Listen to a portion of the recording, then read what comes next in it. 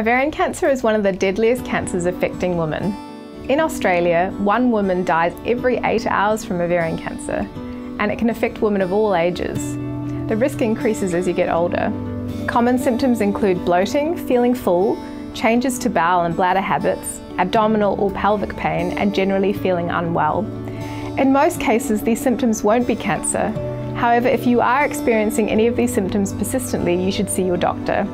Remember, you know your body better than anyone else, so don't hesitate to seek a second opinion if your symptoms continue. More than 1,700 women a year are diagnosed with ovarian cancer. Here in Queensland, Mater is the leading research and treatment centre for this disease.